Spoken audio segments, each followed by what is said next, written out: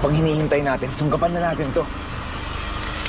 Bakit talaga rin yung tao? Pagkatapos, doon natin siya harangin.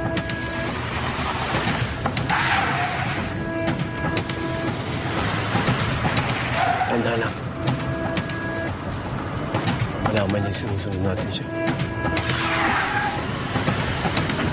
Kasi naman pupunta itong mokong na to.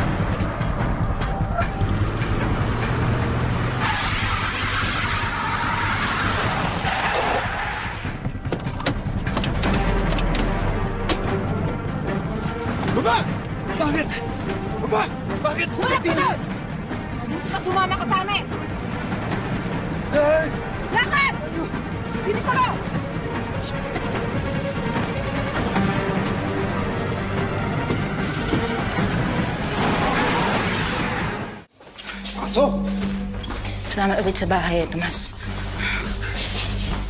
Pakisiguro lang sa may-ari na hindi siya pupunta dito.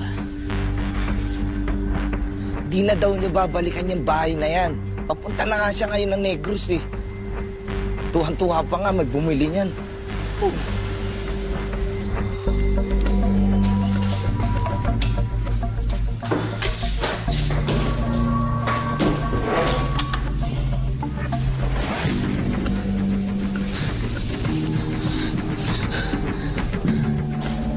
Subukan mong sumigaw.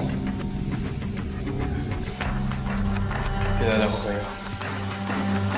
Kayo yung mga terorista, di ba? Anong kailangan niyo sa akin?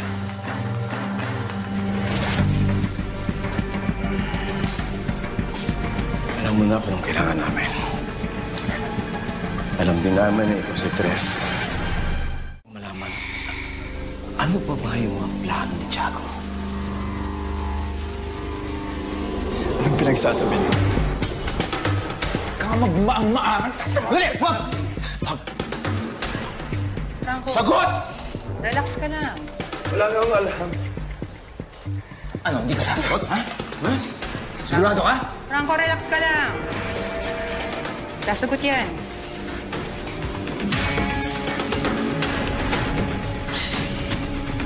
Hindi, tama na. Kung wala siyang alam, kalimutan natin ito. Let's go. Sumagot ka ng maayos, ha? Sumagot ka na para hindi ka na masaktan. Wala nga akong alam. Maniwala kayo. Tutukan ko na kaya ito.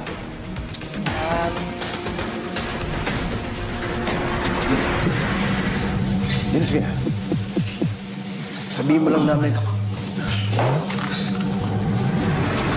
Franco! Bakit? Wala siyang marka ng samahan. Anong marka?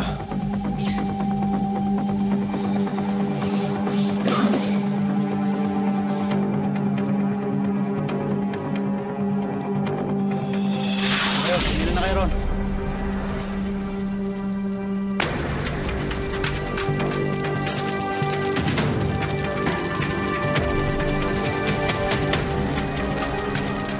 Handa ka na ba, Rhian? Apo.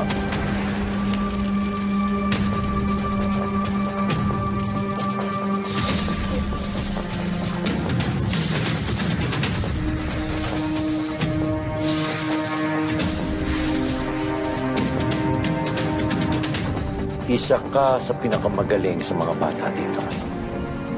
Ilan lang kayo na nagkakaroon ng ganitong pagkakataon. I'm very proud of you, anak. Pero gaya ng sinasabi ko noon pa, galingan mo pa. Konti pa. Huh?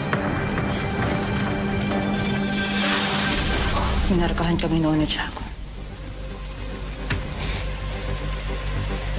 Isa to sa mga simbolo na kami pinakamagaling sa grupo.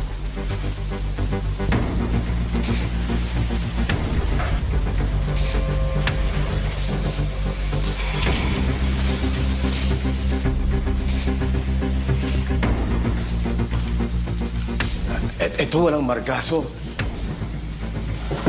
Nagkamali tayo ng taong kinuha. Baka naman pinatanggal mo yung peklat. Huwag na tayo mag-isa ng panahon. Pinatanggal mo ba? Ha? Sagot! Anong pinagsasabi niyo? Anong marka?